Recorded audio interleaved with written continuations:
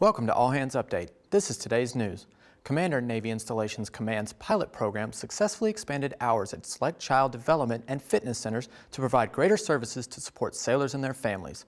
CNIC will continue to roll out extended hours to more Navy installations by the end of this year in accordance with SECNAV's Talent Management Initiative.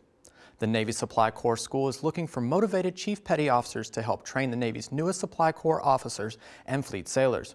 Logistics specialists, ship servicemen, and aviation administration men who are recognized as role model deck plate leaders should contact the NSCS Senior Enlisted Leader and their detailer for more information. Commander Fleet Activities Chin Hae honored Vietnam veterans from the United States and Republic of Korea during a ceremony January 26th.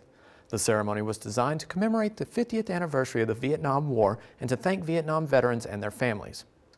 Read more about what's happening around your Navy at Navy.mil.